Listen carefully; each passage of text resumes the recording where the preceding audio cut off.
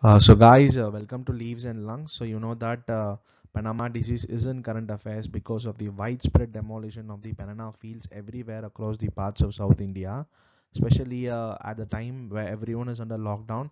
This Panama disease is spreading like a wildfire, and this is like demoralizing all the banana growers in and parts of around southern India. So you know that you should need to know something about the symptoms and the managements of the Panama diseases. Also, if you want to know how to control these diseases as a farmer, then just please proceed with this video. So first of all, like theoretically aspect point of view, the first thing is the main causative agent for this disease is Fusarium Oxy Sporum. So Fusarium Oxy Sporum is a fungal species.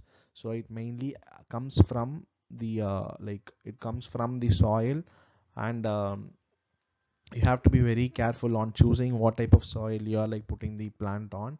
So since it is coming from soil, then there is no a proper definitive control such as chemical controls. So you need to do some environmental clearance, and also you should sanitize soil.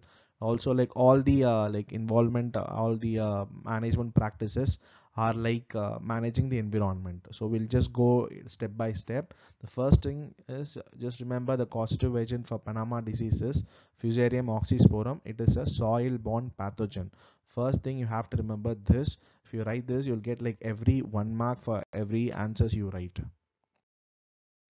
So symptoms. So usually when a plant gets older, like about 5 months old, the leaves will be like getting infected when the plant contain the Fusarium oxysporum species.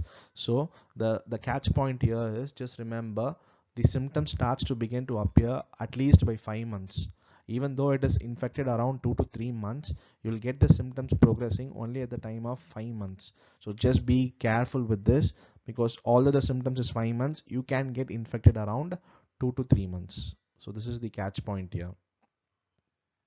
So how does this infection actually occurs? So from the soil, it spreads through the vascular system of the plant, and especially along the lateral petioles of the plant, it gets infested everywhere. So usually you'll see first faint yellow streaks of the petiole of the lowest and the lowermost leaves. Okay, so it is like ascending infection that is happening from the soil and is spreading through the stem, and like it is going up into the plant. So like all the like lateral part of the leaves will get infected, just leaving the heart leaf alone remaining upright. Okay, so like everything, this is, imagine this is the plant, like all the side upper leaves are getting infected. Okay, so only you'll see the heart leaves like remaining erect after the infestation spread out through everywhere. So mainly like varying degrees of longitudinal splitting will cause that extruder stems are often more observed. So when you see at the stem, you can see like a lot of number of splitting happening everywhere, and this results from due to the blocking of the vascular system. So as I said, since the organism moves towards from the soil towards upwards, the first main organ that is getting infected is the vascular system. So if the vascular system is blocked, then it finally results in the wilting of the plant. So as is shown in the previous slide, when you like go through the cross sectional layer of the plant, you can see the infestation of around black key patches everywhere around the stem. So it produces a very pungent odor of a rotten fish, and the fruits that is formed from these plants are also malformed and is not like palatable to eat. So this is how the entire banana plant is being like demolished totally. And usually they ripe prematurely, and they produce some irregularly produced fruits which is not of like sale value. So this is the main symptoms. You should just remember this, the time period, and what are the symptoms, and what are the color that is like happening, and what is the system that is being blocked, and order of the the disease. So just if you're able to remember these points, these will give you some good marks in your exams. So here there's the image. So as I said, the upright, the heart leaves remains very good. Only the lateral part of the leaves are like getting damaged, and huge yellow streaks are present everywhere. So this is how the Panama disease actually looks like. So can you see here? As I said, there will be like longitudinal, can you see? It is like splitting at the longitudinal section. So like this is due to the result of blockage of vascular ducts around the pseudostem, and this is result in like collapsing of the entire plant. Can you see? Only the top layer remains very good.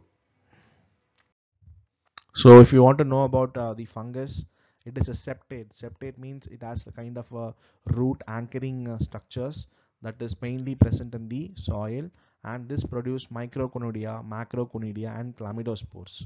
So if you want to know more about this, just pause the video and just read through this. This is mainly for your exam point of view. This is not for any explanation sake. When you just go through it, you can easily remember this, because if you've been asked upon the structure of the fungus that is present in the Panama well disease, this would come handy for you. So just pause the video and just go through it. And the main crux of this video is how to control. Okay, how to control these diseases. So the first thing is crop rotation. Since it doesn't have a definitive controlling agent, you should have to clear up the soil. So first thing is you have to do some crop rotation works, which involves paddy and sugarcane, and this is like followed by banana 2 or 3 cycles, or just you have to leave flood the field for 6 months. So this is very crucial in controlling these diseases. So crop rotation by either using paddy or sugarcane once or twice, followed by banana for 2 or 3 cycles. Okay, so as simple, just remember crop rotation is very key to controlling the Panama diseases. And the second thing is you should follow the land for like suitable period of time, or you should do some long rotation technique. So long rotation technique is you should need to plant some other trees or some other crops instead of banana continuously. So this will allow the soil to regain and soil to nourish and get cleared of those oxysporum species. And in terms of endemic areas, if you suspect this Panama disease is spreading there, you should able to like identify which plant should be planted here and which variety should be planted here. So mostly you have to like choose like highly resistant varieties such as Puvan, Robusta and Nendran. So these are like they prove like very high capacity for resistant against these kinds of fungus. So just do remember this, use these kinds of varieties which are like against the fungus, and avoid susceptible varieties, though it may yield like high amount of money, but don't choose these kinds of varieties, especially in case if you suspect the disease is spreading.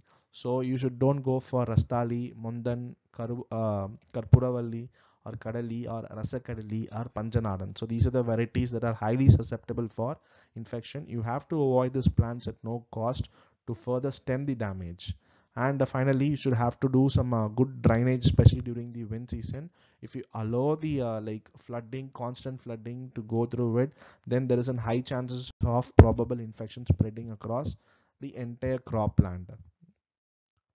So the above methods are the proven methods, but in various research papers in and around Google, they have found like a particular species called as Pseudomonas fluorescens. Okay, Pseudomonas fluorescens. So it is found to act as against a inhibiting agent for Fusarium. Okay, so Pseudomonas fluorescens. So this is one of the organic method. This is one of the biological control method, and also the one more chemical method is like given in and around various parts of research papers is, that is, if you are like able to apply 2% of carbendazepine plus agalol or arid soil drench, then you can able to like control the diseases to some certain extent. So this is also one of the like recent innovation that is happening around the control of Panama diseases, but this is not 100% sure. So many farmers are struggling to control the diseases, and they are like mainly depending upon their basic pattern, that is like sanitary techniques involving clearing up the soil and all those kinds of normal techniques.